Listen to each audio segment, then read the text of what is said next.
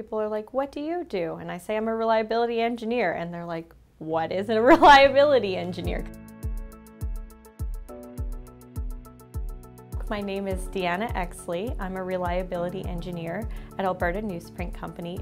We start with raw chips right from the trees to finished newsprint that gets shipped to print houses all over the world. There's certainly a sense of pride of working in an industrial setting that goes right from raw product to finished product.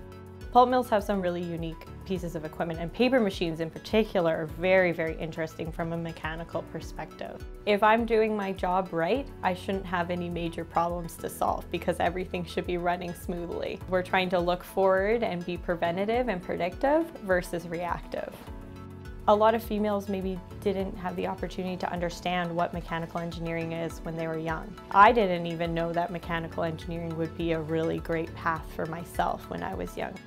I think we need to be targeting young kids so that they can understand what might be a good path for them, because engineering has this real stigma associated with it where it's like you wear a white collared shirt and you got pens in your pocket and you work on drawings all day. Well, that's not true. Engineers solve problems. So there's a wide variety of backgrounds you can have and places you can work in which there's problems to solve.